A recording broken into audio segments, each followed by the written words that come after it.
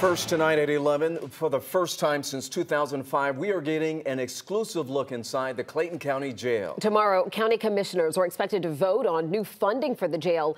11 Alive's Dawn White took a one-on-one tour with Sheriff Levon Allen ahead of that vote tomorrow, and she's joining us now here in studio. So, Dawn, the sheriff is asking for about $14 million here. What does he want to do with that money? Well, that is correct, and we took a 3-hour tour of the jail. Levon Allen, he focused on safety, overcrowding, and also deteriorating jail conditions. My 8-year-old son comes through this jail. My mom walks through this jail. The Clayton County Jail opened its doors in 2000, and it's been deteriorating since then. In 23 years, I think we might have gotten a roof on the jail since then. The inmates were able to manipulate this from the handicap rail and the showers. Clayton County Sheriff Levon Allen wants to clean up issues to keep inmates and correctional officers safe. All of our stabbings that have occurred have occurred based on something that they have broken away from the actual facility. Allen says an inmate made this large, sharp shank from items already inside. When you remove this and work this on the wall and you remove this, this becomes a long sword, a long machete. But the contraband isn't just from inside the jail. Like Mission Impossible, cut the glass, poke the hole through and have a hole.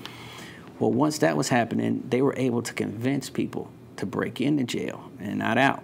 So once they got their friends to convince them to break into jail, that is how they were getting contraband into the jail. The locks on doors and cells are also showing age. Really, when you pull the door, that's how it's supposed to be. But because of the how old it is, that's just what you get. Sheriff Allen says another problem in the jail is overcrowding. We can house comfortably 2 inmates to a bed, about 1,540 inmates. Our daily capacity is run about 18 to 1,900 inmates. Allen wants to reduce overcrowding and cramped conditions before the situation gets worse. We want to go and fix the problem before it gets that bad. We don't want to get to where we're in the news every day or stuff like that. The sheriff says the third major issue is the crumbling infrastructure. These 4 washers are responsible for washing the clothing of the 2,000 inmates that we can have here.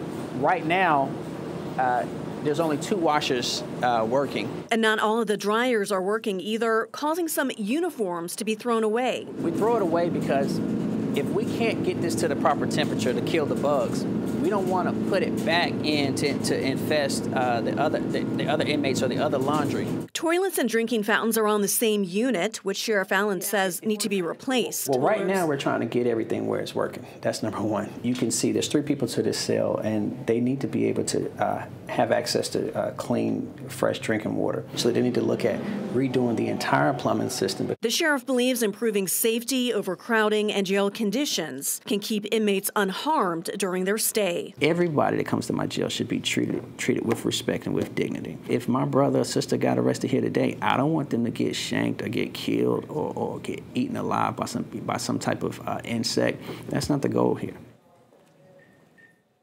And Ron and Jennifer, Sheriff Allen wanted to emphasize this is a pretrial facility, so only about 350 of the 1,900 inmates have actually been convicted so far. And it's great that he gave you access, too. Finally, we got into the jail after almost 2 decades. Sheriff Allen will be asking for some money, so he wanted to go and show the conditions. And also tomorrow I'll be talking about how he wants to improve them.